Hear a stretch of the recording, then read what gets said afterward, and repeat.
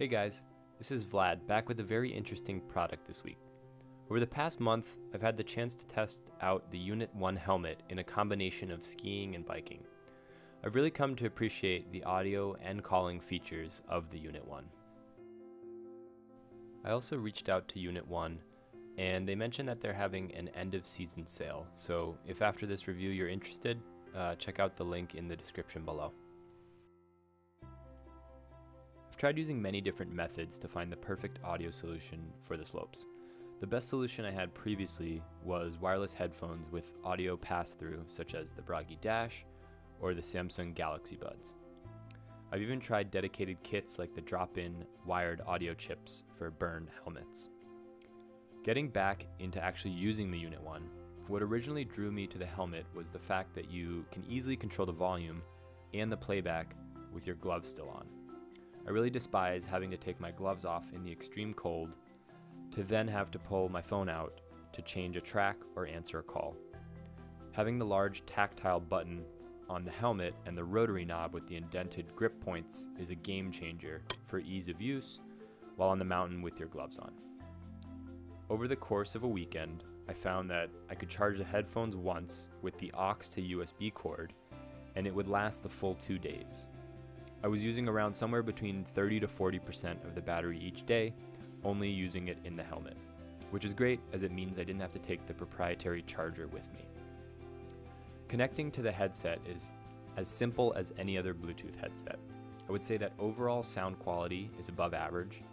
It certainly gets loud enough with the 40mm drivers, with adequate bass and a healthy mid-range. I comfortably listen to them up to 85% volume with the isolated ear pads and wouldn't want to go much higher than that. I would say the audio quality is comparable to some of the $50 to $100 range over-ear Bluetooth headphones I've tried. Speaking of the ear pads, I did find the thinner pads to be a bit more comfortable as they pressed into the upper part of my ear less. And finally, the lowest volume is low enough to have light background music while talking to others regardless of which ear pads you're using. Call quality is solid enough, and making a call with the triple tap voice assistant of your choosing and hanging up with one click is very seamless. I think future improvements on a second version, Unit 2, that could take place would be to change the charging method to USB Type-C and also to have a way to charge the helmet without having to remove the headset. I would also like to see another button on the other side of the helmet, perhaps for the dedicated walkie-talkie feature. While having one button works, there are a lot of things to remember in terms of the clicking count. These are all just thoughts, but for what the helmet does already, it is really incomparable to any other product on the market. Overall, I really enjoy using the Unit 1, and I think it will be a staple for me when I'm skiing or snowboarding. I downloaded the Unit 1 app to test the walkie-talkie feature with another phone, and it seemed to work fine. I'll be curious to test the walkie-talkie feature on the helmet to another helmet when my friend's Unit 1 arrives, so perhaps I'll do another video testing that feature specifically. If you guys enjoyed the video, please give it a thumbs up. I'll also be doing a review next week of the Ravian heated jacket that I'm wearing in some of the video clips in this review, so stay tuned for that. Thanks for watching. If you have any questions or comments, please leave them below, and stay safe, everyone. And now, here's a full unboxing for those interested. So first opening up the box, we have Don't Leave Music Behind. Here's the actual black unit that we have. And then in the box, we have the accessory bag. Now the way the Quad 4 lock system works is it has these two little levers down here. So this one opens, and then the headphones will actually pop right through. You can kind of pivot them out. And now you have a set of standalone headphones which extend and can be used normally. Now looking into the accessory bag, we have the ear covers, these guys here. So the way these work is you kind of just pop them in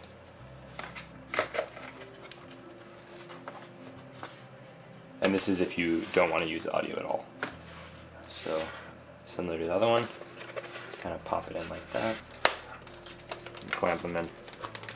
Now you have ear pads on the inside and it won't get cold. I suppose you could also leave them off if you wanted some ventilation on a warmer day. Now for the actual headphones, we have the thick ear pads on here, which provide a more immersive experience, but aren't as good if you're trying to hear people around you. And these will actually pop off, rotate that way, slide right off, and then put the thin one on.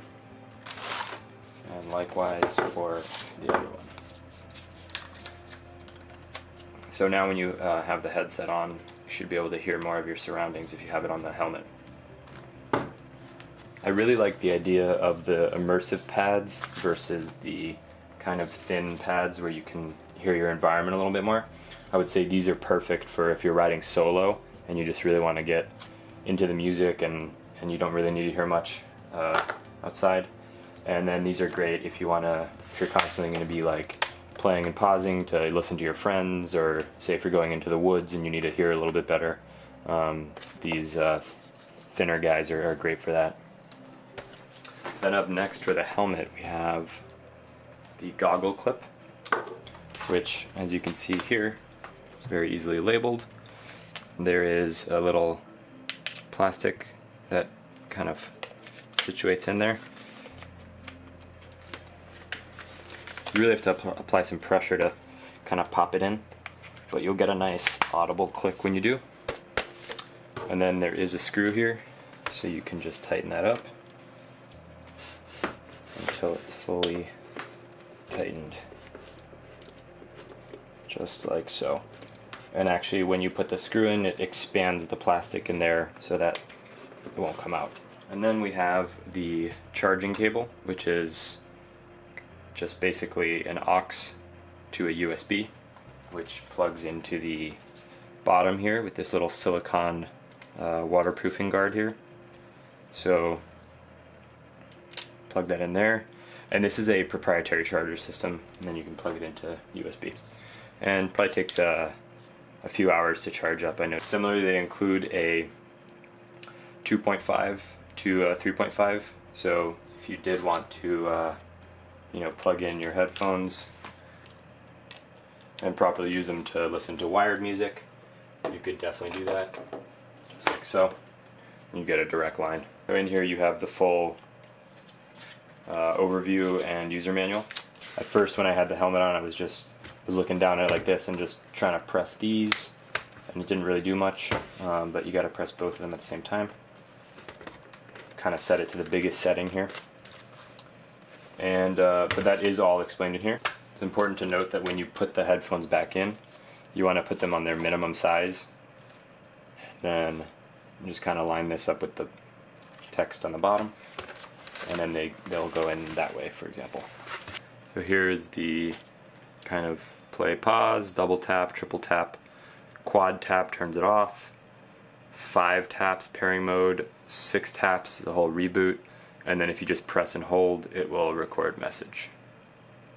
Now lastly in the bag we have 2 little stickers. Finally in the bag you have a little travel satchel, which is pretty large, should fit all your accessories, maybe some gloves, some goggles in there, and it's got a little cinch strap too with the button cinch.